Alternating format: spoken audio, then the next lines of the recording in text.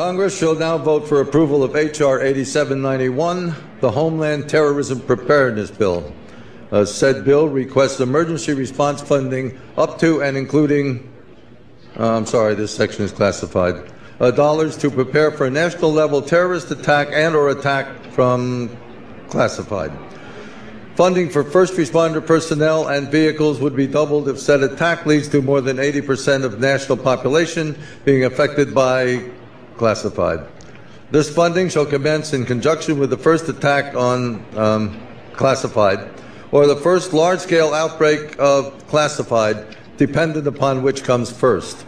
Civilian and military units shall be trained in containment and combat of classified, including irradiated classified, with possibility of classified airborne, classified flesh-eating, classified, and or all of the above in such event as classified spewing, classified escape, are released or otherwise become uncontrollable.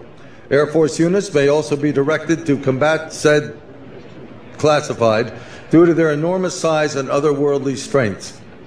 Should event occur in urban areas,